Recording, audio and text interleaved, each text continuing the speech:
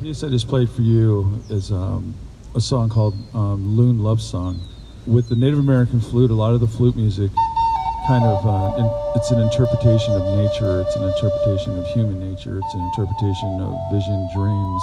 Change is always something that's good for us, and change is something that always, as human beings, in our spirit, always should welcome the changes that happen around us and be aware of the different changes, because nature tells its story, and if we pay attention, then we understand everything that's around us too.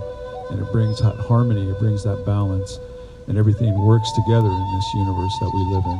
So a lot of these songs are based upon, those thoughts and of human nature, of animal nature, and of the moon and the stars, all the elements that are around us that make up us as human beings. They say we're our own universe within ourselves.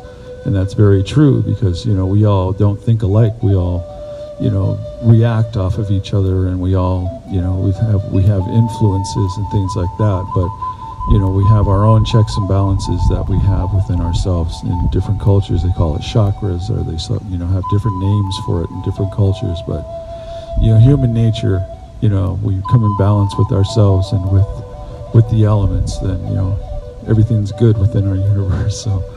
I hope these songs, are helping you a little bit, just being out here. This is such a beautiful setting, and just take it all in.